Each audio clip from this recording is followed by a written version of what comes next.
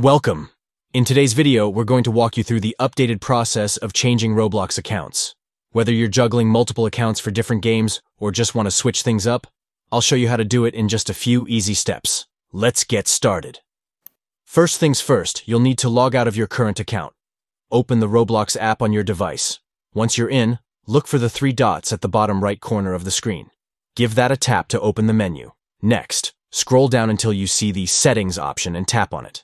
This will take you to your account settings. Here, you'll find the Log Out button. Go ahead and tap that. You're now officially logged out. Now, let's log in with your other account. On the main screen, you'll see the Login button. Tap on that to proceed. This is where you'll enter your credentials. Fill in your username and password in the appropriate fields.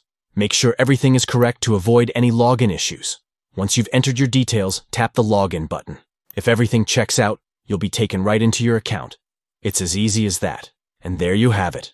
Switching Roblox accounts doesn't have to be complicated.